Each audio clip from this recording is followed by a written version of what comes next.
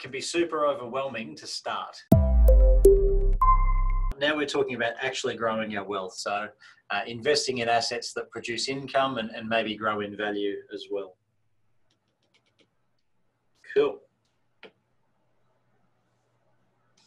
So in terms of investment, I've sort of learned about and looked into a whole heap of different things, from Bitcoin to silver bars, and different clients like different things. So working with a whole range of different tastes, shares, managed funds, index funds, property, commercial property, and all sorts of different stuff. But it can be super overwhelming to start.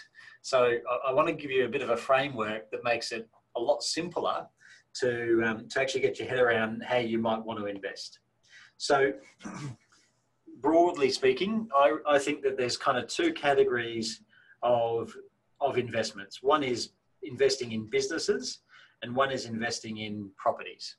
So, and then in terms of the elements of those business or property, you've got passive investments where you don't need to, have input for them to keep ticking along, and then active investments.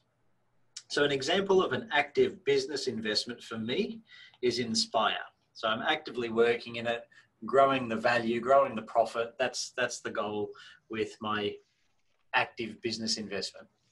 Now, a passive business investment is like shares. So a share in the Commonwealth Bank or CBA is actually owning a percentage of their business. And even if you own one share, you'll still get a very small percentage of their profit, or a very small dollar amount of their profit paid to you each year. So CBA, all the banks, or there's Woolies, Coles, stuff you buy on the Australian Stock Exchange. That's what I consider investment, a passive investment in a business, something you don't have to work in. Now, if we look at property, a passive property investment would be a rental property or investment property. Now, yes, some people do take a bit of an active role in renovations, or maybe they manage it themselves instead of appoint an agent. But normally it just ticks along without you having to go and show up every day and say hi to the tenant. Versus a active property investment, which is more development.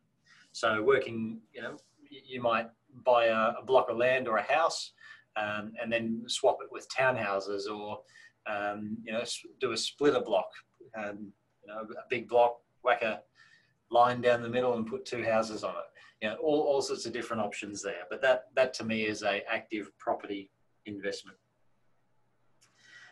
So does that kind of make it easy to work out where you spend your time and energy? Yeah. Awesome.